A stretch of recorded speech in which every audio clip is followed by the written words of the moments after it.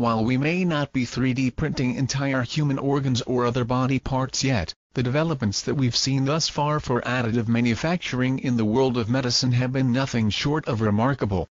Among other applications, we've seen how creating custom physical models of a body region before a surgical procedure can help doctors better understand a surgery before operating, how advanced bioengineering technologies are helping pave the way for the creation of 3D printed organs for transplants. More recently, a surgery in China on a young woman further helped highlight how 3D printing can help in even the most delicate of surgeries, such as those having to do with the spinal cord.